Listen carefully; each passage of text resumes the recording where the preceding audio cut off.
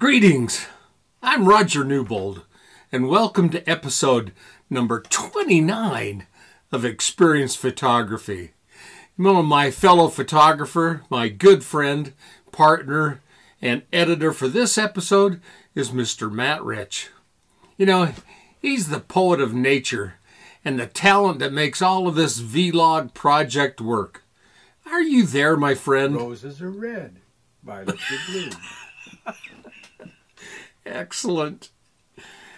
In episode 28, we talked about standing on the shoulders of giants, you know, and taking advantage of the ground that they broke so that we could achieve more freely the things that we do.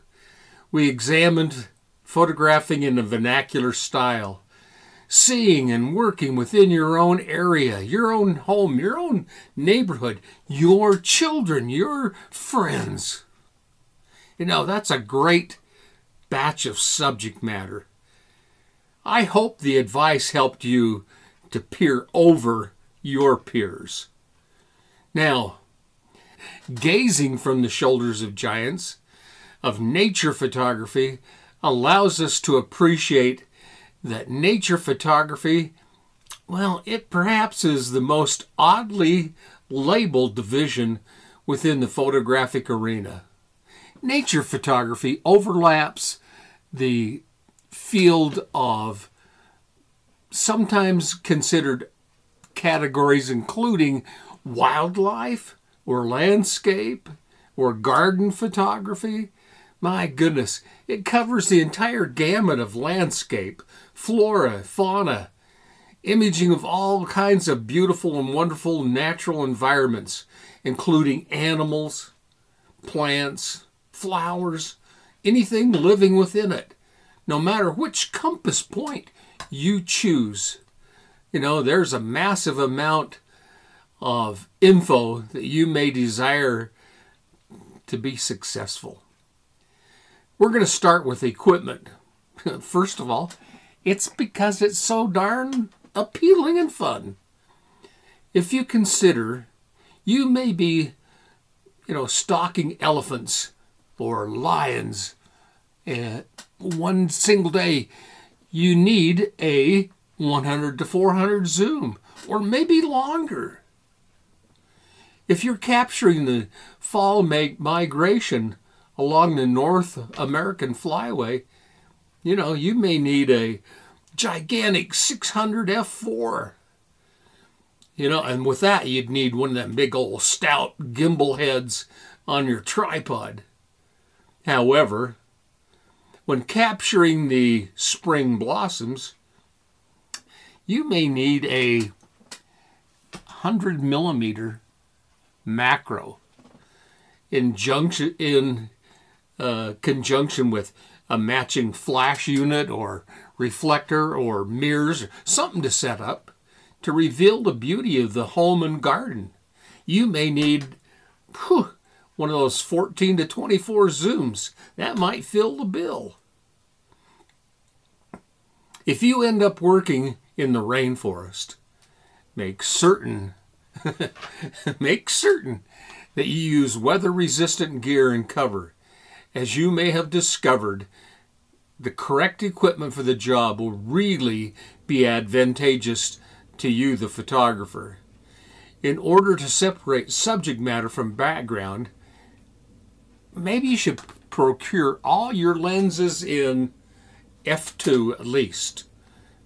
Hey, that equipment list can fracture your back and fracture your bank account simultaneously.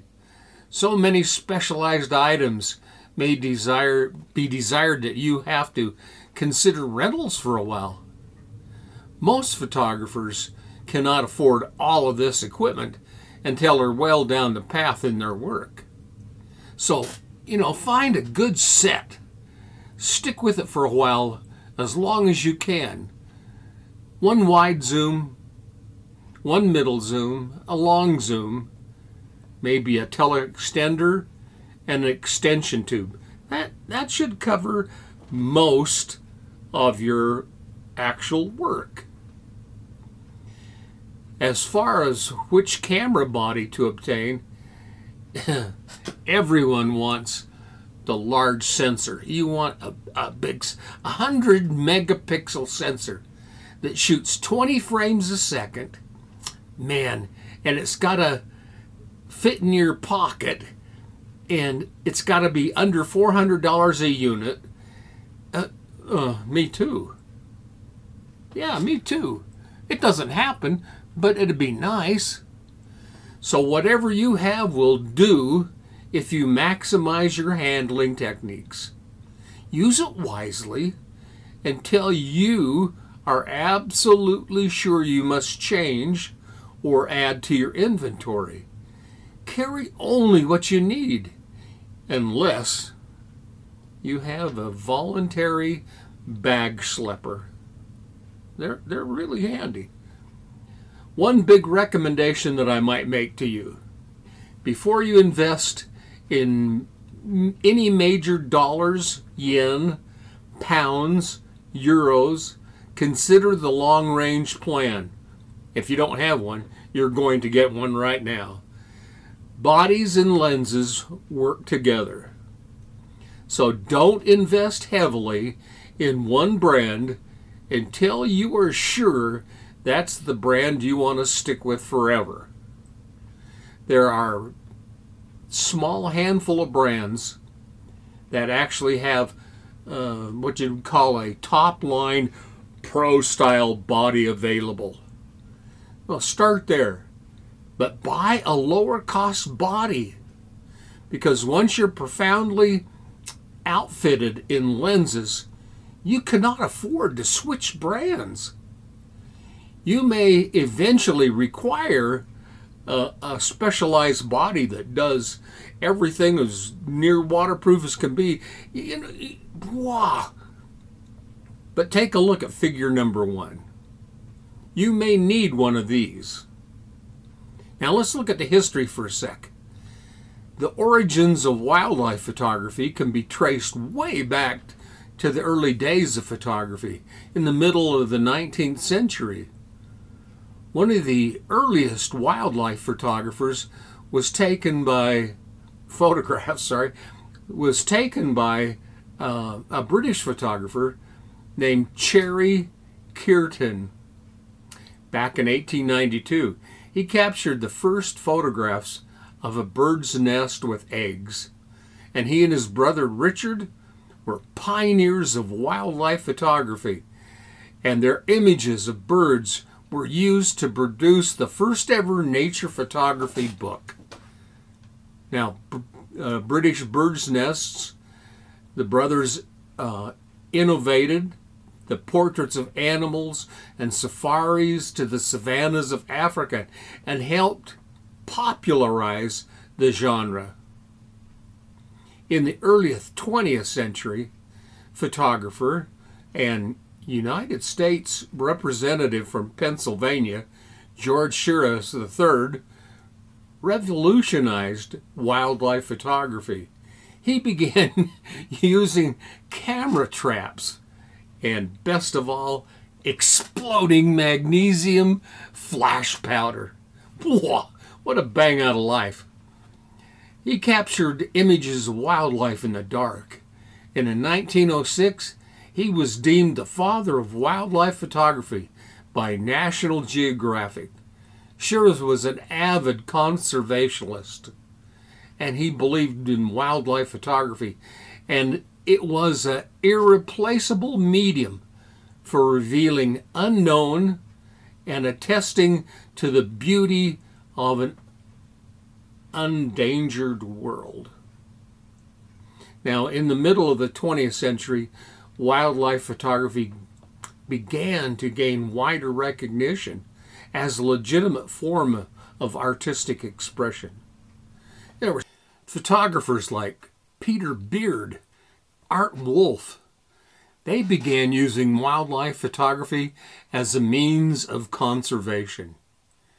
They used their images to raise awareness about the need to protect endangered species and their habitat. Let's take a peek at figure number 2. Now, John Shaw, wow, he produced breathtaking images of wildlife, and it filled the pages of his books with visual excitement. And we can see that in figure number 3. I mean, you ever seen a leopard ready to pounce on your head? I mean, that's exciting stuff. Now, Guy Tao, he's captured some of the contemporary images, both close, things right at hand, and images far away, across to maybe the meadow. Take a look at figure number 4. What a cool thing. I believe that's a big old moose standing out there. What a deal. Way to go, Guy. But you know, if you're going to do this kind of photography, you really have to have a plan of action. Photographers have challenging nightmares about having to shoot in nature because it's totally uncontrollable. Only you'll need to have a wide variety of equipment, but you must have a real plan of action when you go outside and start shooting. You got to plan for the best time of day. You should research and plan your outdoor shoot before, pulling on your hiking boots and hitting the trail. Strategically choose the right time of day and the lighting for the images that you can envision. You might find morning and evening is best for that natural, soft-looking light. The light will be less harsh than the blaring shadows of midday. Pack light. Pack right. Planning is also about making sure that you have the right gear. You're at the mercy of the elements outdoors, and often you're a long distance away from camp or a car or assistance. So you don't want to be unprepared, whether it's 10 degrees or 150 degrees outside. You're going to have to be out there all day. So I recommend consult a backpacking expert. If you're doing multi-day and overnight camping, they'll have the best information on, maybe the type of food and amount of water and other necessary gear that you may have to have and take on your expedition. Now, packing light is always good, but don't forget to have some type of communication equipment. I mean, that is really imperative. Make sure you have extra batteries. Maybe a solar charger, as we've recommended before. Extra storage cards. A GPS unit, or at least a compass and map. Get some lightweight knee pads. Man, I know how many times they've saved my life. Now, appropriate clothing is vital. Bring something waterproof to protect you and your gear. Pack a hat. Keep the sun off your head. Keep the rain and snow out of your eyes and face. The hat can always be used to, hold up and shade your camera if it's sunny. Perfect your exposure. One of the biggest challenges with outdoor photography and capturing magnificent landscapes is getting the right exposure. Even during the golden hour, if a cloud moves in overhead, your images could suddenly be underexposed due to less light. Use a quick fix to check your exposure and check as you shoot. Now, remember, never delete any photo while you're out in the field.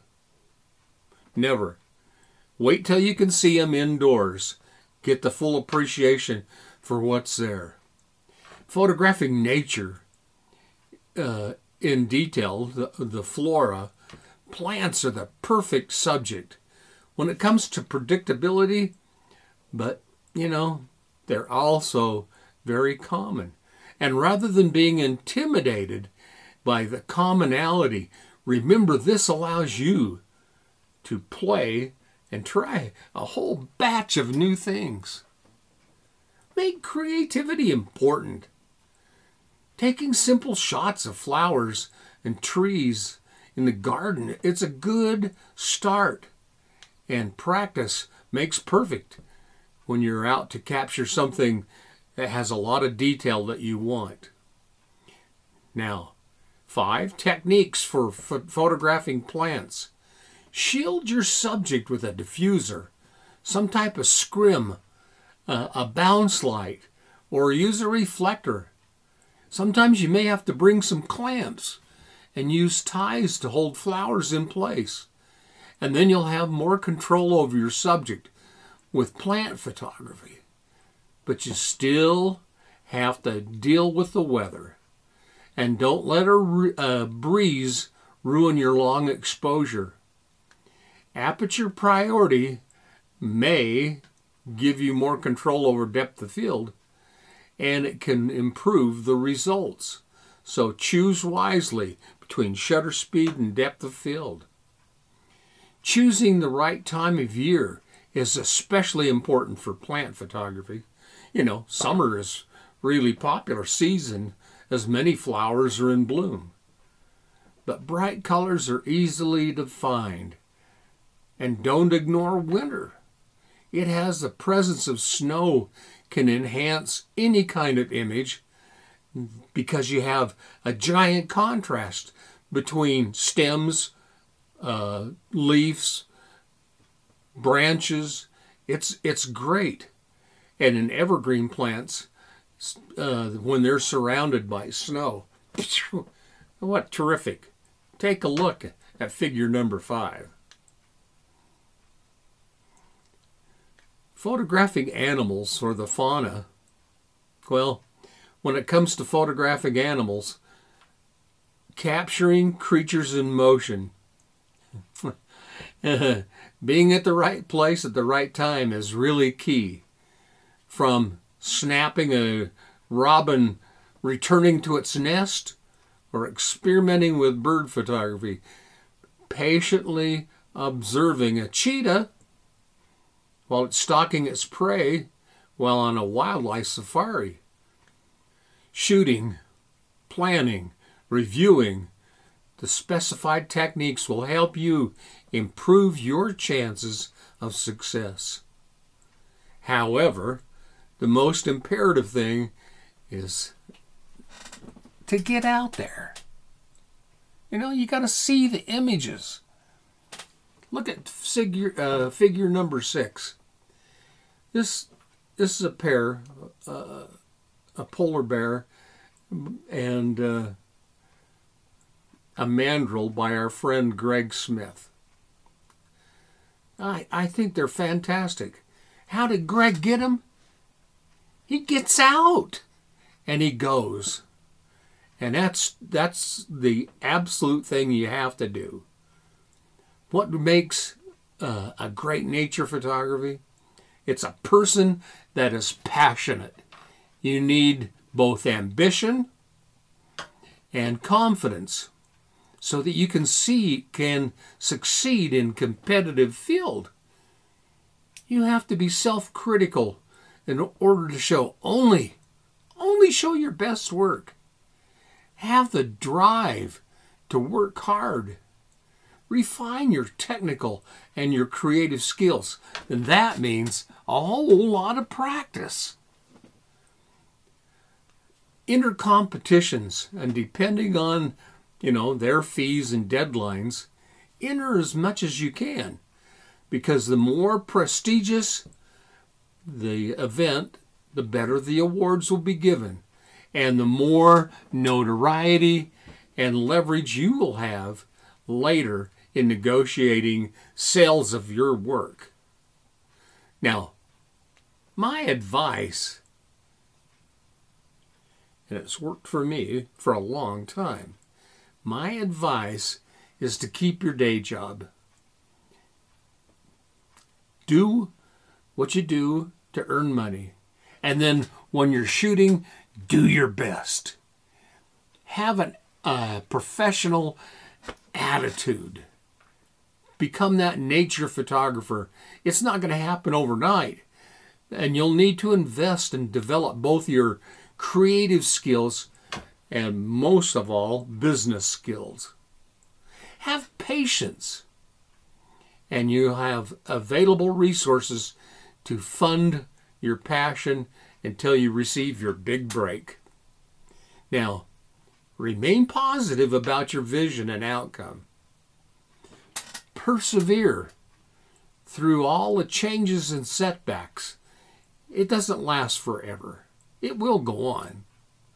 Learn to work well under pressure and learn how to meet tight deadlines. Yeah. Well, my friends, today's time has come, and I believe we've been well spent in our time and putting together another exciting branch of photography from the shoulders of giants. All about nature photography, flora and fauna, equipment. My goodness, review this if you have to. Go through it again and again. Get the tips, learn what to do. If you've enjoyed the tips we've given you in this presentation, I'd appreciate it if you'd share it with your friends. Why let them make mistakes when they can side vent all of this stuff and jump into it? Give us a big thumbs up. Tinkle that little bell. Anytime we get new content, you'll get it. Help us build our site, and we'll help you build your skills. Well, here we are again. A tip of the hat to you, my friends. Until we meet again on screen, cheerio.